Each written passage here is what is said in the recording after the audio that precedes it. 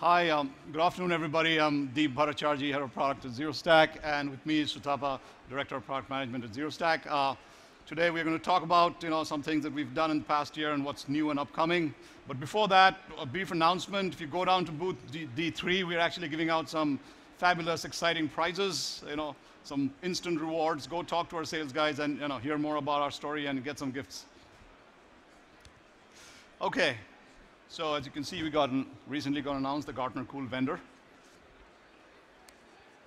So at ZeroStack, we essentially do cloud slightly differently from everybody else in this shop floor.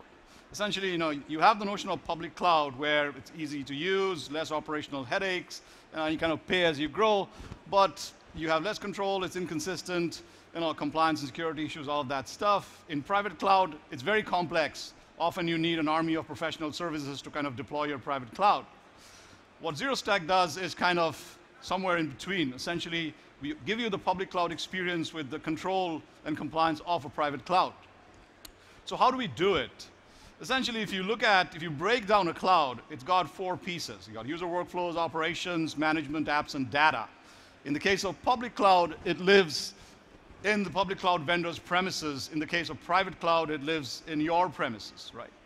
What ZeroStack does is we've broken it up into two pieces. The management, the applications and data, the things that you really care about as a customer, that stays on your premises. And the user workflows, the operations, those are things that we can constantly innovate. Those are delivered via SaaS portal. So you get the control, visibility, the data location, no noisy neighbors, you get great performance, you get all of that. Then you also get the feature agility, the real-time insights, dashboards, all of that stuff together. So breaking it down even further, what are the pieces that you get? Right. So on your premise, we ship with our own hardware. So we call them Z blocks. These are hyper-converged servers. And the architecture is very different from everybody else. It's essentially controller-less, symmetric, scale-out architecture. And it is self-healing. It's HA by default, so you do not have to configure HA separately. And it comes with, obviously, software-defined storage. You got multiple pool types, depending on the type of workload you want to set up. It's got SDN. And on the SaaS side, you have the multi-site management. It's designed to be multi-site from the ground up. Got capacity planning, monitoring, analytics, and approval, self-service workflows. You got the app store. You got all of that. And if you're looking a little bit more into the Z block, as I said, it comes in multiple flavors: standard, compute-heavy, storage-heavy, varied flavor depending on your needs. And it is 100% pure OpenStack, the API that you get. So, why would something like ZeroStack be useful to you? Well, the focus is on apps and not on infrastructure. The idea is to get your infrastructure done quickly so that you can start building your apps, because that's where you make the money. It's a self-healing OpenStack, HA by default, so you save a ton of time, money, and in your regular operational costs. The upgrades are seamless. You do not need dedicated OpenStack experts to kind of set up, build, operate your cloud. And the controllerless architecture means you need less hardware. Okay. But that was 1.0. Those are the things that we essentially shipped last year, and our customers are enjoying that. But we are also adding new stuff, and we'd like to give a sneak preview of what we're doing. So first thing, we're adding support for Liberty. Right? So OpenStack Liberty support. This thing is not very good. So what are the feature highlights? So first of all, ZeroStack is going hybrid and adding support for app portability, and we'll talk more about that. We now have a very rich app store. We've added support for placement policies, intelligent placement policies, adding support for basic data protection and object store. So let's look at each of them, and then we'll do some demos. Right. So essentially,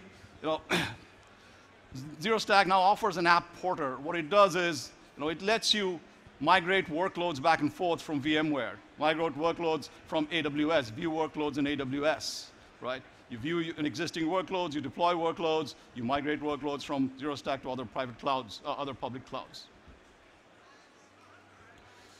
So the Z App Store, as you can see, this is a screenshot of an actual app store. The goal here is to make it possible for customers to deploy applications very easily, very quickly, right? And these are not the only list. You've got all kinds of applications. We provide application templates, image templates. Customers can upload their own templates. They can selectively download a few from our public app store. We kind of support all types of application templates, whether you want to build a multi-node Cassandra cluster, a multi-node Elk stack, or a MongoDB, or just as simple as WordPress, or kind of create your own dev box. We kind of provide all of those, right? We've also added support for placement of policy. Let's say you have a pretty large enterprise and you have some departments that have certain special needs, or they are chipping in with a lot of money and need gold and silver type of workloads, whereas others are running test dev. You can create policies where certain VMs land on a certain type, get a specialized type of resources, SSD hardware storage, let's say.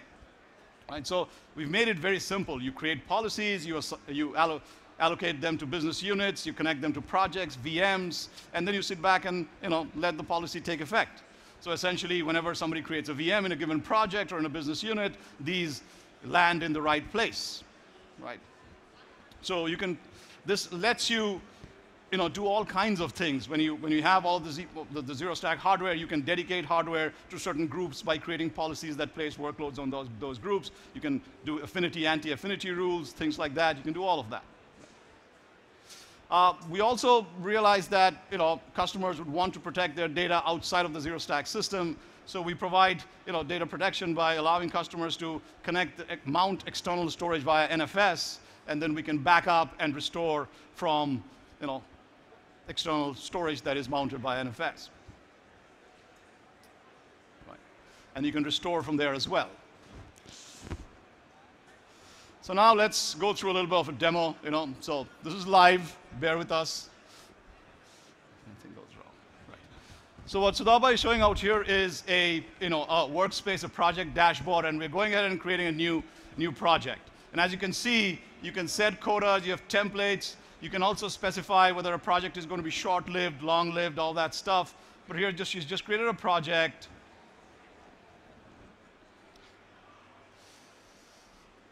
And let's go inside that project. And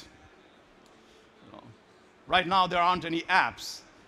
But she's got an app, and she just wants to deploy a dev box. Now, what is a dev box? It's a very simple system. I'm a developer. I want to create an environment which is loaded with my features. I'm a Python developer. I want to deploy my stuff on Ubuntu. I pick a setting. I choose a few things here and there. Let her go through them, actually. Go ahead. Go down and let's. And let's say I'm a Python developer. I'm selecting the Python runtime. I want to select Django. And I have some work to do with a Python LDAP package, so I'm going to list that. And I said deploy. So voila, I kind of get a dev box very quickly. And I can move on, right? So I was telling you it's live. Whenever it's live, it doesn't work.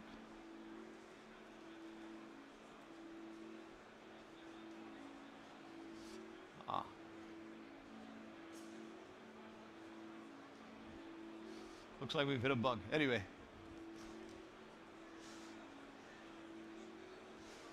Let's go to the next one. That's okay. You can do WordPress? All right. The demo gods are not with us today, partially at least. So here you can deploy a WordPress template, and when you kind of run it, at the end of it, you get a complete WordPress server installed.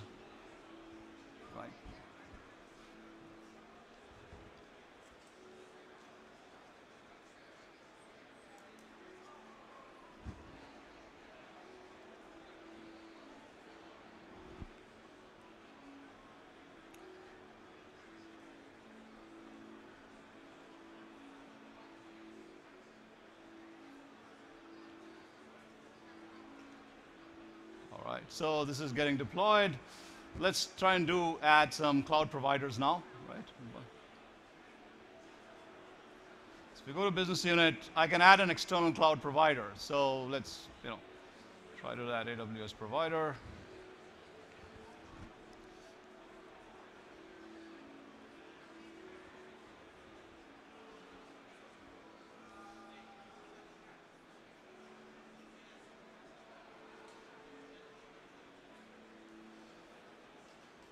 So it shows we're successfully connected. So we've created the provider. Right now, we don't have any VMs there from AWS. So let's go down and select I think US West 1 would work. So we have these VMs that are running in US West in Amazon. And we can select, and we can decide, say, migrate. So it essentially migrates the workload. First of all, it lets you provide other details that you may have to select from this thing. So like, what does T2 micro map to your world? You can provide those details. And then you say confirm migration, and then it starts the process of migration. Well,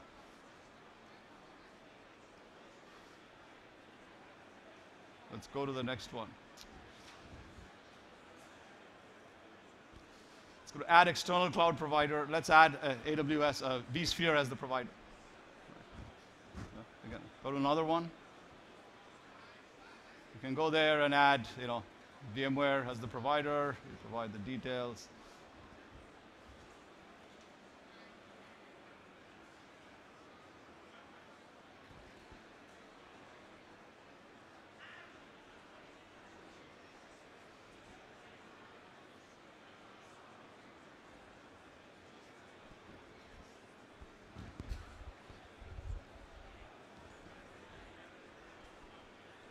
So you're able to connect to the VMware environment, and then you can see the data stores and folders in VMware and kind of migrate them one by one.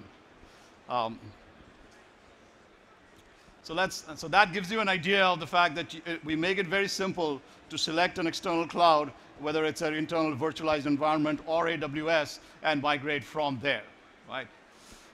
So that's kind of the demo that things are still in work, and these are a sneak preview of what's coming in 2.0. So what we have, you can actually try ZeroStack out for free. Give it a try, ZeroStack.com, try my cloud for 30 days. We will create a business unit for you. You have full access to it, run your workloads. If you have any questions, we come down to booth D3, and if you, look for if you take a demo with us, we're happy to give you some, exciting prizes as well. All right. Thank you. Any questions, anybody? No? Okay.